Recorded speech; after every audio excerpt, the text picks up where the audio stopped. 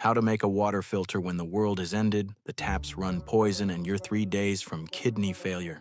The city's silent. Rain glows green. Every water source tastes like metal and regret. Your neighbor's pool is a chemistry experiment you don't want to enter. Time to build a filter from trash. Grab a plastic bottle. Cut the bottom off. Flip it upside down. You just made a funnel of hope.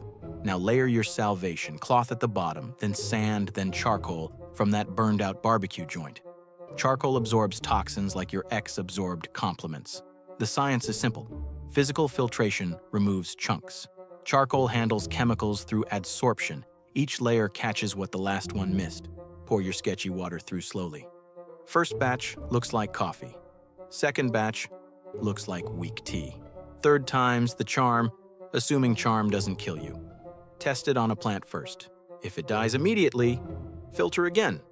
If it dies slowly, congratulations, you've made progress. Clear water drips out the cap. Not sterile, but not radioactive. In this world, that's basically champagne.